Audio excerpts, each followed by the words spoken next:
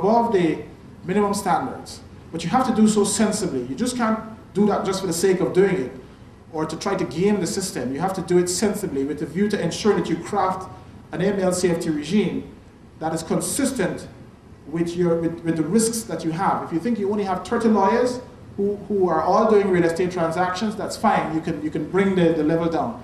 But if in fact you have over 1,000 lawyers, then obviously you have to redesign the system. So you can achieve super compliance or gold plating sensibly in the way in which you conceptualize and articulate what type of AML safety regime you have. Cognizant of the time as well, I should mention to you that, and I'm reading specifically from the methodology, there may be exceptional circumstances in which assessors conclude that there's a low level of technical compliance, but nevertheless a certain level of effectiveness.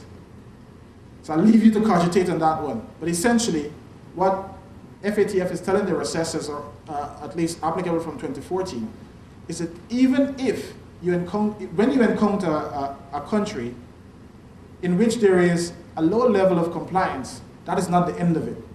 They may be in a position where they have a highly effective system, but it's just a low level of compliance with what our recommendations state. The final pillars that I will touch on are the need for national coordination and partnership among all the entities, particularly the financial institutions. And if during the Q&A a question comes up with respect to financial institutions, I'll explain that a little bit more in terms of the context of what is being looked for, what is being asked for there. The second is the need for financial institutions to work locally, but to think globally, because they're part of the global network. Another one is to avoid falling into what I call the big boys trap, which is to think that because the larger, more sophisticated countries in the world, the US and the UK and Canada, can get away with things, that you can try it too. That just wouldn't work. Even though there's sufficient empirical evidence. In fact, there's a study by some professors, Nielsen and Shaman, who found that they were looking for shell companies. And they found that the countries that actually led the world with ease of being able to set up shell companies, well, shell companies are those companies that through which you can do a lot of illegal financial business, and from which it's difficult to trace ownership. But they found that the countries in the world that had the biggest opportunity to establish shell companies were in fact the US and Canada and so on. And they recently updated that study, but the point is made simply that it is possible that you may fall into the trap of thinking that because it's done in the bigger countries, you can do it too. There's also a need for awareness and communication that facilitates transparency and builds on credibility, and a need for international cooperation to close the gaps that can be exploited by opportunists. I'm looking at all the headlines here. In the interest of time, I'm looking at that, and then we can deal with them during the Q&A. There's also a need to close the avenues for corruption. And here's where I'm going to tickle your brains as well again. This time we'll do some maths. No, sorry. We'll do formula. So that's the corruption formula right there. Corruption is equal to monopoly plus discretion minus accountability minus salary plus I plus LOD plus LOS plus LOG, where, as you see there, I is ignorance of the rules by the public, LOD is lack of discipline by the public, LOS, lack of scruples by the public, who rather do what is convenient and what is right, and happy to pay a bribe for what they're not entitled, with no consideration given to the wider picture and the position of other people. LOG, I like LOG, lack of guts by the public. When they're submissive, when facing someone perceived to be superior to them, they can set themselves up for exploitation. I'm not going to get too much into corruption, except to tell you that FATF is now making a serious effort to have its recommendations that I mentioned earlier be used in the fight against corruption. Why that's important? Because corruption is so pervasive that it is in every single country of the world. And Guyana, though some may disagree with me, what Guyana is experiencing is actually a convergence of a number of forces that do not help us to paint a pretty picture in the context of developing an effective AML CFT regime. And this is one aspect of it that we're going to have to tackle. The existence and difficulty of corruption. So now I promised you that close to the end of the presentation, I'll be able to touch on countermeasures and blacklisting. I'm also going to give you the highlights here. But before I do that, just let me mention quickly some of the other elements of, practical elements I call them, of effective email safety regimes that I think you should think about. If you're a student in here, for instance, and you want to think, well, if you want to be intellectual about it, here are a few others that you can think about. That the FIU should be a member of Egmont, that there must be appropriate legislative support, particularly budgetary support. There must be executive support. There must be judicial support. I mean, I'm using these as headlines, but if you were to ask me during the Q&A, I can give you examples. If a judge, for instance, sees or is faced with a transaction where there is a request, an application before the court to rule on a matter, say for instance, let's take a purchase of a house. The two parties are fighting over a house. And one says, you promised to sell me the house, and the other says, no, I changed my mind. And he says, you promised to sell me the house for $30 million. He says, I changed my mind because the values went up. And all of a sudden, the purchaser decides, you know what, Your Honor, I would like to increase the offer. I'd like to offer $100 million for this house. And the judge says, okay, well, that will dispose of the matter. Yes, of course, you can pay him $100 million. That may very well be a money laundering transaction. That is simply receiving the blessing of the court. And unbeknownst to everyone in the court, that could just happen right before your eyes. And an order is made that legitimizes it. And so the person who is the seller can say, look, I sold my house for $100 million. But your house was only worth $30 million. What you've managed to do, what the purchaser and the seller managed to do, was essentially wash $70 million through the courts. So when I speak of judicial support in terms of determining effectiveness, that's one example. So I don't want you to leave and think, well, that's the way it works in Guyana or anything else. I'm just saying that's an example, and I chose an exaggerated example as well to sensationalize it for you so that you kind of get the picture.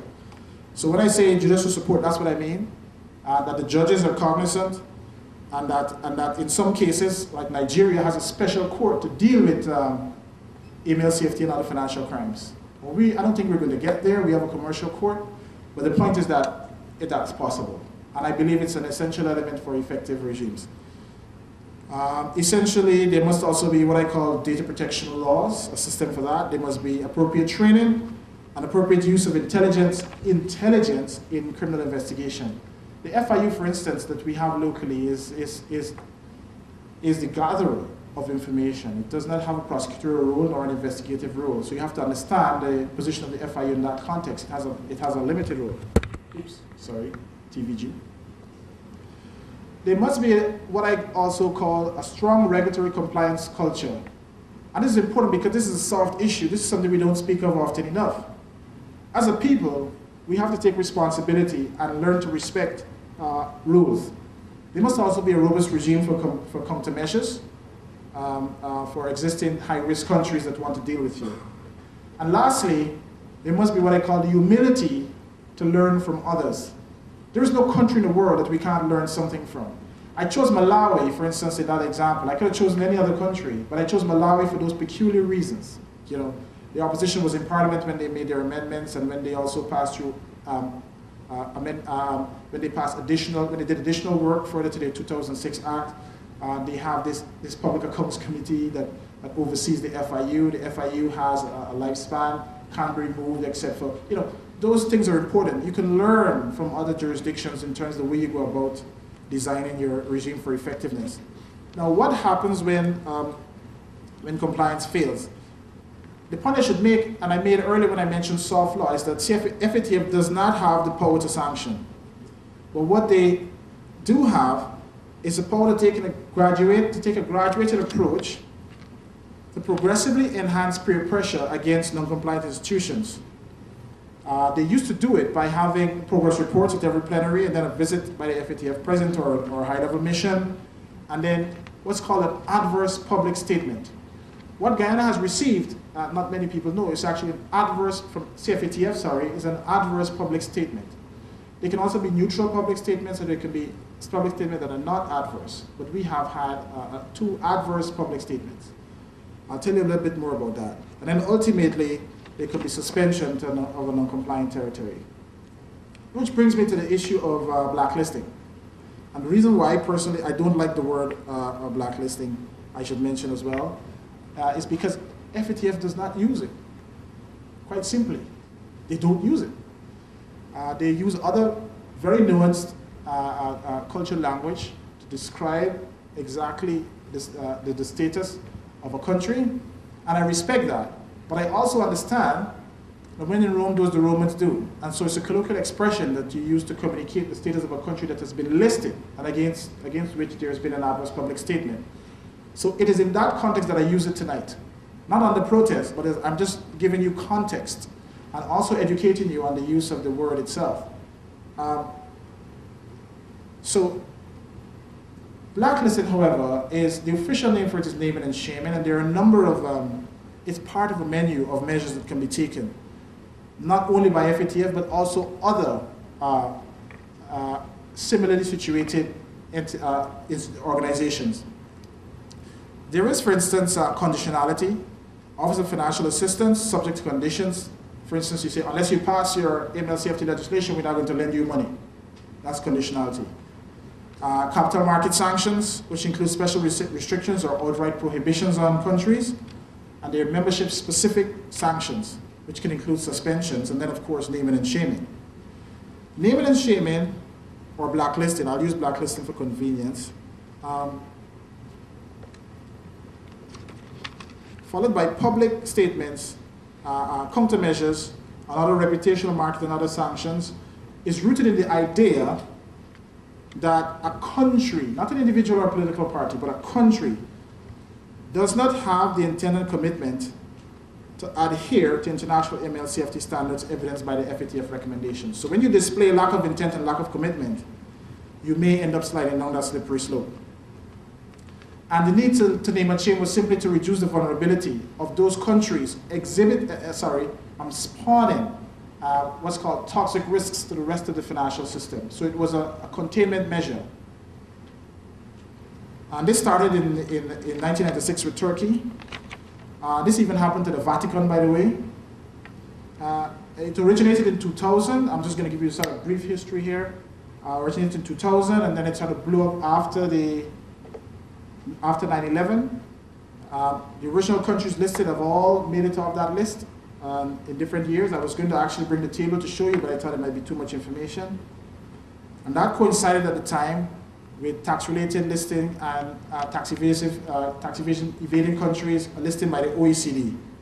So essentially, that's where it started, but FATF has since taken all the momentum and carried on the idea of adverse public statements and listings, adverse listings.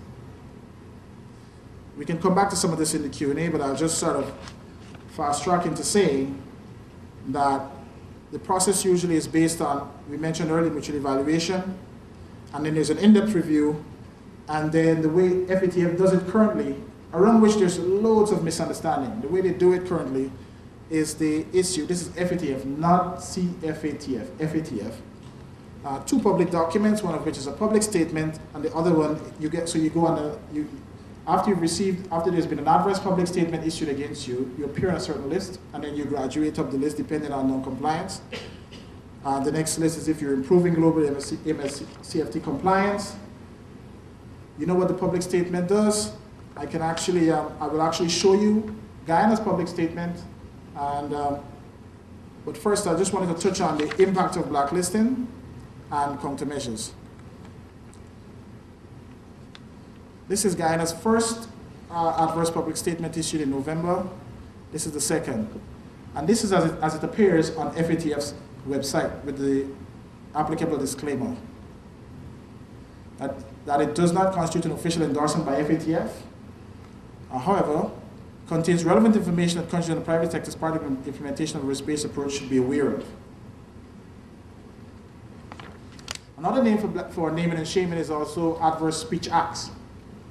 So I know there's been a lot of debate about whether Guyana is blacklisted or whether not. I'm not going to get into that. But I will say that it's important, it's critically important, regardless of who you are, whether you're a professor, a reporter, a teacher, or someone just curious, that you track the language used in those public statements, that you track the language carefully. And some of it is sometimes pretty nuanced. If you look at this, for instance, you can just dismiss it and say, oh yes, they're saying, you know, Guyana, da da da da da. But take a look at this. CFATF calls its members to consider implementing further countermeasures. Got that? Now look at this. Members are therefore called upon to implement further countermeasures. That's the same statement. I'm not going to try to explain it any further, but I'm just going to draw that to your attention, just out of curiosity, to show you why it's important to really pay attention to what's being said. One part of the statement said considers, the other part says to implement. So the critical thing is that you take the worst of what's said. So at the moment, it's these words that really apply, but it's for you to make what you want of it. Don't say that I have made a pronouncement on CFATF's statement. I'm just telling you why it's important to pay attention to those words. The area that I want to deal with is this area called countermeasures. This is the area I want to deal with next.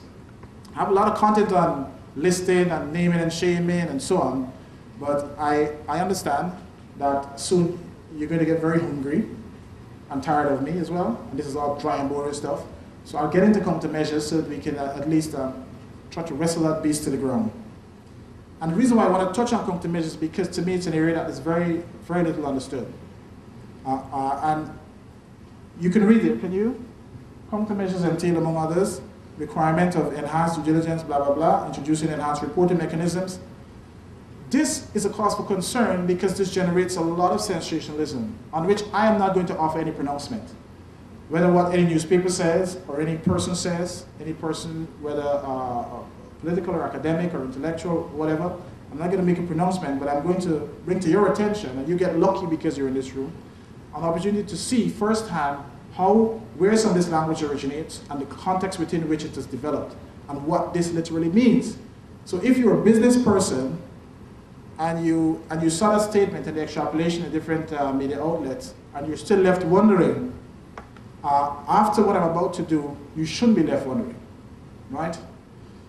So if you had a chance to read that, right? Okay, great.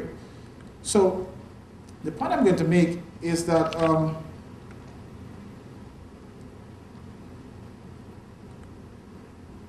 here we go. Oh, examples of consequences of money laundering. Okay, that's not the wrong slide, but I don't want to go there quite yet. Okay, right, here we go. Remember I mentioned the recommendations earlier? You remember that, the FATF recommendations? Well, here's one that deals with high-risk countries.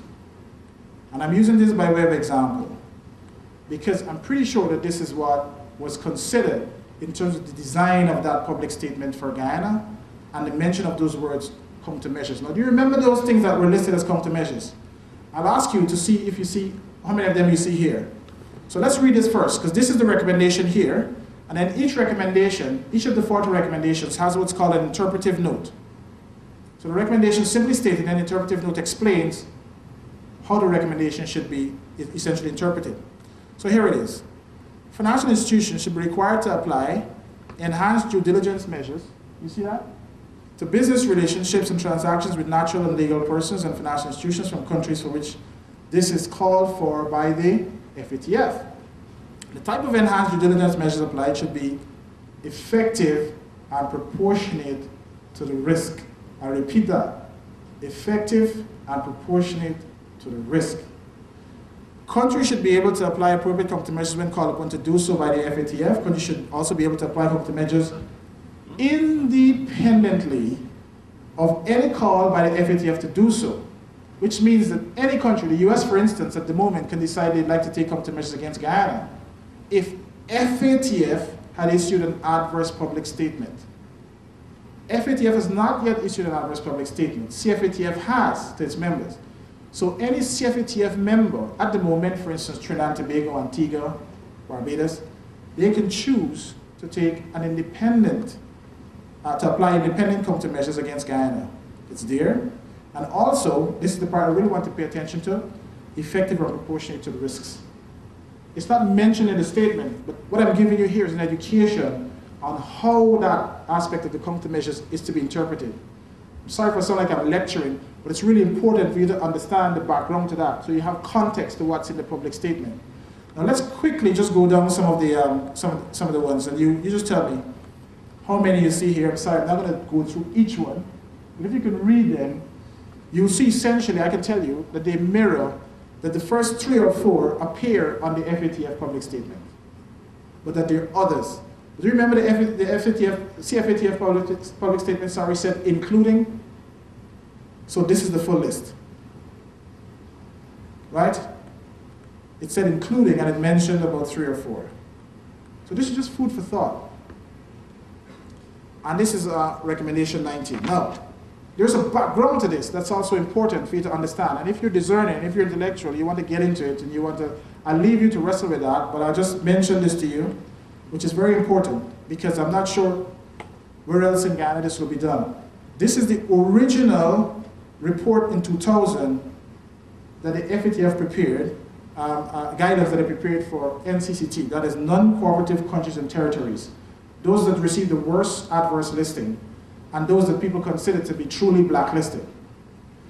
And this is 2000, it was revised in 2007, and now the recommendation 19 that I just showed you appears in the 2013 recommendations. So it has gone through some processes, but there are just 2 aspects of it I want to show you. Well, yeah, 2 aspects of it. Well, 3 I'll mention. The first is that this is the first document to officially list countermeasures that FATF can take against it, can invite its members to take against a non-compliant jurisdiction. The first of the other 2 points I'd like to mention to you is that, oops, sorry. Okay, that line there.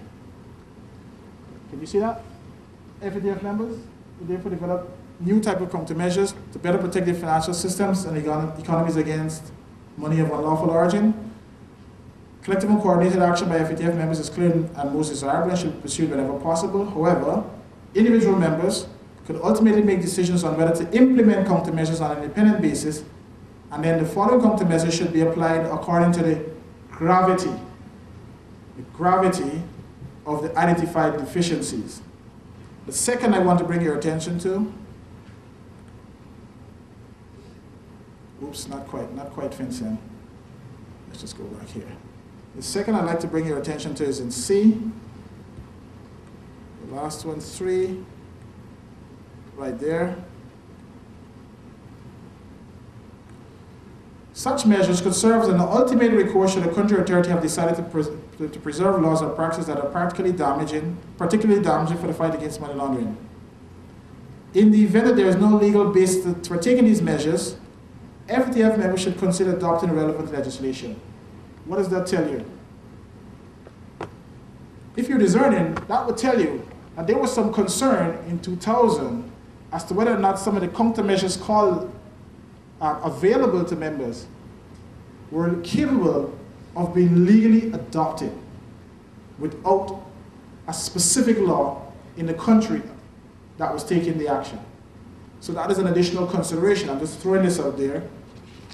And why that is important is because as you consider the context of countermeasures and the context of what it takes to have an effective anti-money laundering regime, you remember when I listed the pillars, one I mentioned was that you should have, for your regime to be considered effective, you should have mechanisms that give you the ability effectively to undertake countermeasures. So it all ties back to effectiveness. So when you think about the concept of effective anti-money laundering regimes, and you think about what is happening to Guyana, what has happened recently, consider the possibility that there are variations, there's a wide variety of consequences that we face, or repercussions, maybe another word, or impacts, 4 of which could be, and it's not an exhaustive list, but sort of quadruple whammy, 4 of which could be the consequences of the current or existing MLCFT regime deficiencies. In other words, what weaknesses are currently undermining the integrity of our financial system? cause us to lose tax revenue, undermining the legitimate private sector, what systems are non-compliant and ineffective and therefore creating those problems. The second of the four would be the impact of the adverse public statement and countermeasures. By impact, I mean reputational impact, financial impact. All of those countries